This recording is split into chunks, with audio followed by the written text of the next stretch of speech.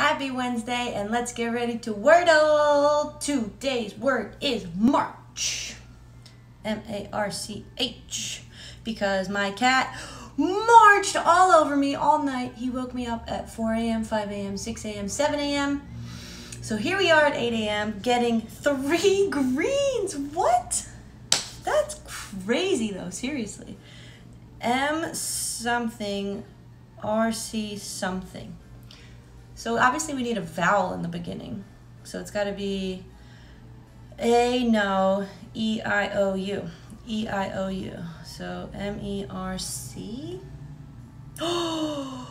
So the thing about my cat is that he shows no mercy. But because of him, we got Wordle in 2 today. 2.